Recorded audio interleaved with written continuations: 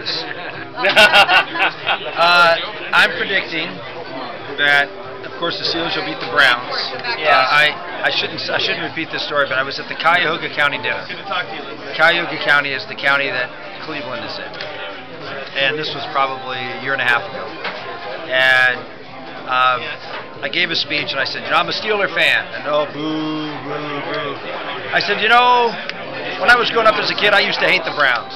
Now I just feel sorry for them. And by the way, you know who was at that event? Bob Feller from Iowa. Van Meter. Van Meter. The Heater Van Meter. That's right. Well, he was there. And anyway, we will beat the Browns this week.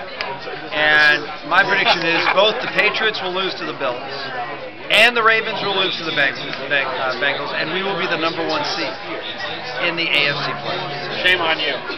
And who is going to be your opponent in the Super Bowl? I cannot see how the Packers don't get there.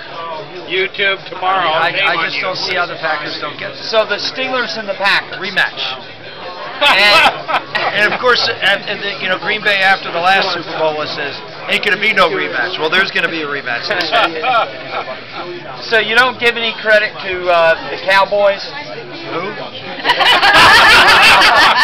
Good job. Good job.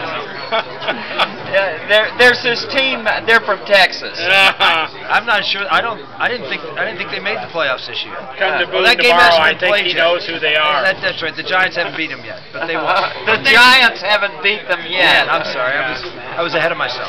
The teams